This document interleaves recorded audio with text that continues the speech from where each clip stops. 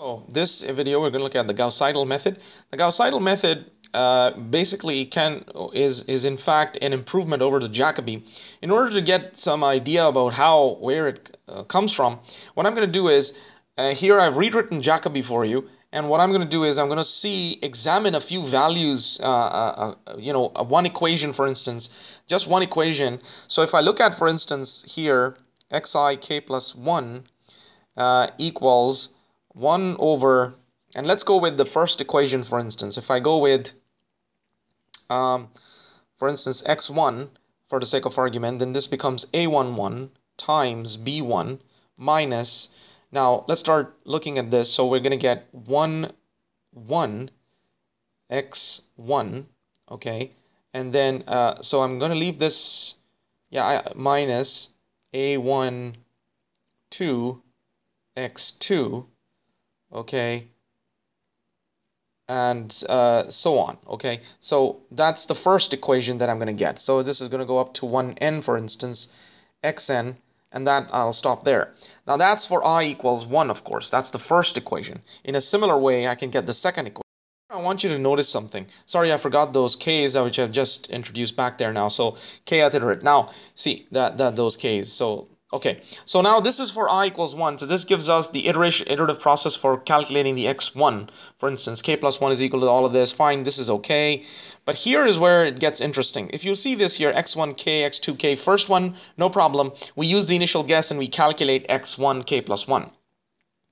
Now, if you notice here, when I go to x2k plus 1, b2, and there's x1 again. But wait a minute, why should I use x1k when I already have k plus 1? You see what I mean? So if I were to say here, k plus 1, I actually have already calculated it. So why not use the updated value of x1k plus 1? Now of course, the remaining all of these, x2k, minus ... minus a 2n x2k. The remaining I don't have them, so I'm just going to use this. Now in the same way, when I go to the next one, in fact, let me show you. So here's the next one. Now in x3, you see I already have x1 and I have x2. So rather than using k here, what I can do is I can say k plus 1 here because I have it. And same goes for x2. I can use k plus 1 because I've already calculated it. But x3 onwards up to xn, we'll use the k because we haven't updated. We don't have the values for x2. So what you can see is there's an interesting pattern developing here. If we look at, for instance, this first one. So the pattern is that if you see here, when we're at x2, okay, the j's that are less than I, we can actually update them because here this is 1, I can update it. But once it becomes equal to this x2 and onwards, they're not updated. And similarly, when I go down here, if you see this is 3, so this 1 is less than 3, so this is a k plus 1 usable, and the 2 is also k plus 1 usable. The 3 that's equal to it is not. So what it seems to be saying is that I can actually set up two summations here. One for those j going from 1 to, in fact, I minus 1, okay, and the other one going from onwards. Let me show you what I mean. So what I'm trying to say is that I can do this sum from j equals 1 right up to 1 less than the I, okay? In other words, whatever this is. So this is the I, so I can go up to I minus 1, no problem. And what I'm going to do there is, this is aij, of course, but the xj that I have here, I would use the k plus 1th iterate, because I have already calculated them.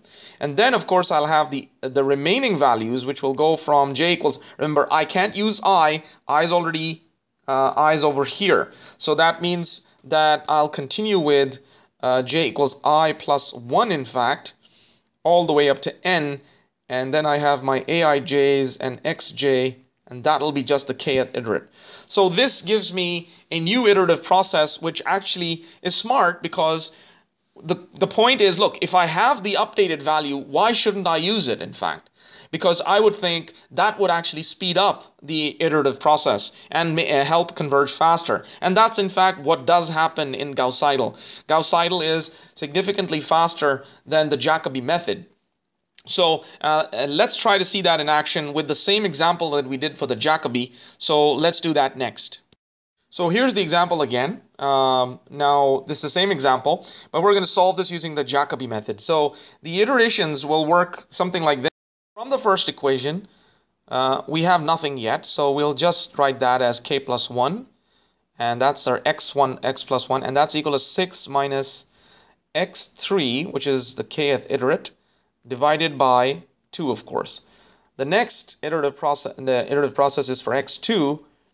K plus 1 is equal to, and this one also basically is just 3 minus x3. Now, since we haven't calculated x3 yet, we'll just use k here, and that also is divided by 2. So there's no difference so far.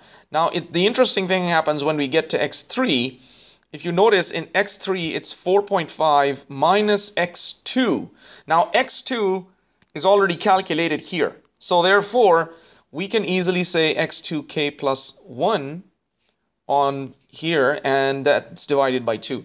So the minor difference between this and the Jacobi would be that in the Jacobi, this is just x2k instead of k plus 1. And that does make a lot of difference. But let's look at how we would proceed to calculate this.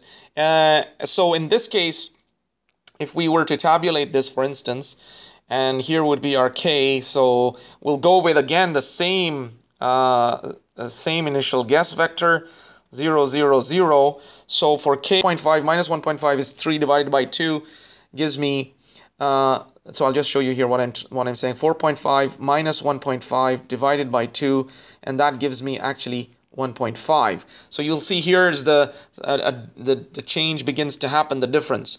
So if I go further now here, the next iterate, the second iterate is going to be, already I'm going to see a difference now, because I'm going to say 6 minus, now of course, x3, and x3 is 1.5, so I'm going to get 2.25 in this case. So it's 2.25, and over here, when I come here, of course, it's 3 minus 1.5, so 1.5 divided by 2 is 0.75, so that becomes 0.75.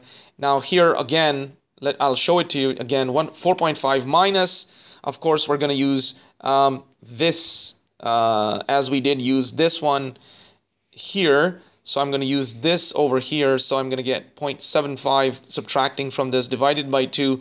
And that gives me 1.875. So in this way I can proceed, and I'll show you 10 iterations of this next alongside with the Jacobi to show you the difference.